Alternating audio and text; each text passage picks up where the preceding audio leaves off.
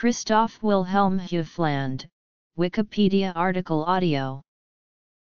Christoph Wilhelm Friedrich Hufeland was a German physician. He is famous as the most eminent practical physician of his time in Germany and as the author of numerous works displaying extensive reading and a cultivated critical faculty. Hufeland was born at Langens, Alsace, Saxony, and educated at Weimar, where his father held the office of court physician to the Grand Duchess. In 1780 he entered the University of Jena, and in the following year went on to Göttingen, where in 1783 he graduated in medicine. Biography. Bibliography. After assisting his father for some years at Weimar, he was called in 1793 to the chair of medicine at Jena, receiving at the same time the positions of court physician and professor of pathology at Weimar.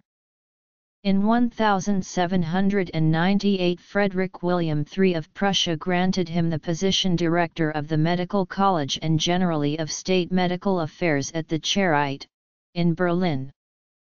He filled the chair of Pathology and Therapeutics in the University of Berlin, founded in 1809, and in 1810 became Counselor of State.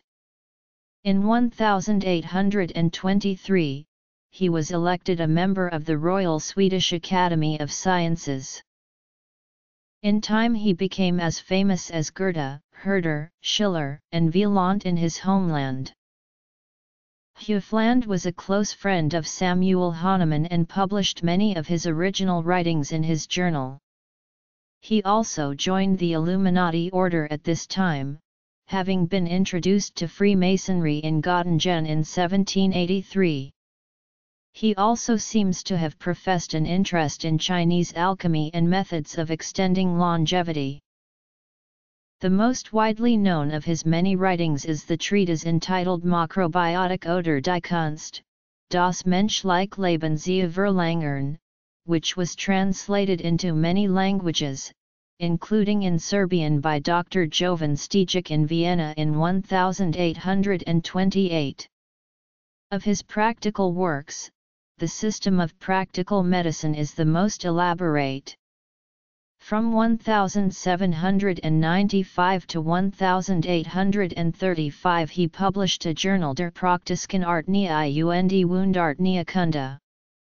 His autobiography was published in 1863. Works. Studies. Notes.